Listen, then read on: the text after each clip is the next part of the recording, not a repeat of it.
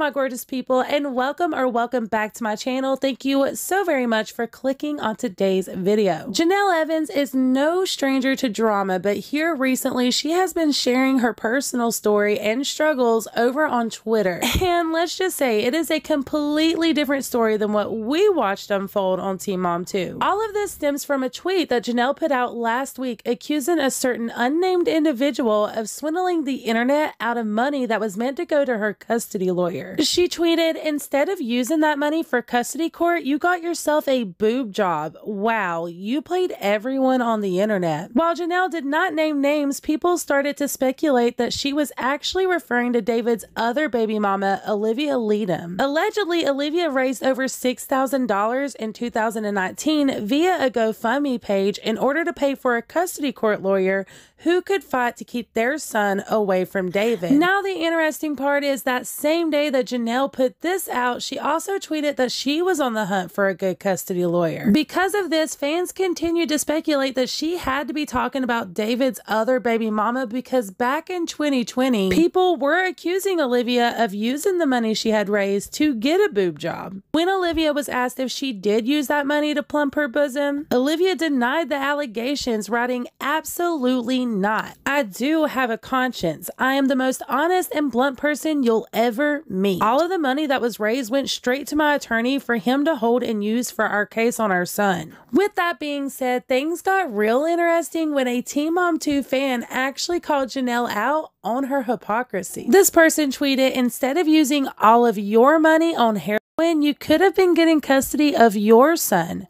Drugs or boobs?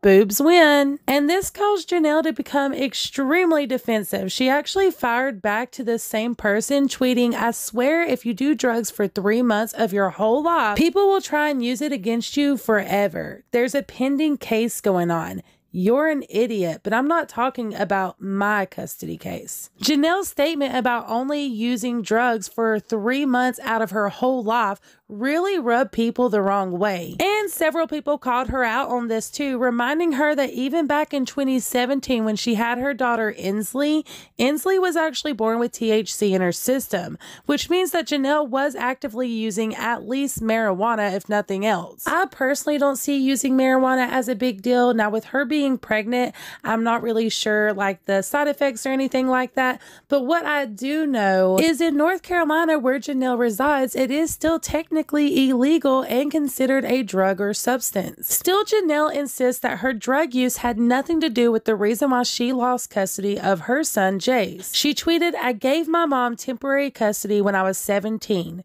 It had nothing to do with drugs and everything to do with being a fearful little girl who felt like I would lose if I tried to fight against my mom." This past Thursday, Jenelle continued defending herself on Twitter. Jenelle claimed that Barb encouraged her to go have fun with her friends instead of staying at home with her son. At the time, Jenelle stated that she thought her mom was just being understanding and allowing her to be a kid. Fast forward to now though, and Jenelle really does think that her mom did all of this to trick her so she could get custody of Jace. She said after her mom gave her approval to go spend the night with a friend, she arrived home the next day to CPS in the driveway and someone saying to them, "I don't know where Jenelle is. She left and never came home." Jenelle tweeted, "CPS basically gave me the ultimatum, sign him over to your mom or he's gonna go into foster care. Was I convinced or threatened to sign, or did I really want to?" Was that ever aired on TV? No. I'm sick of the truth being hidden from the public. I deserve my son back. Don't trust anyone with custody unless you truly can.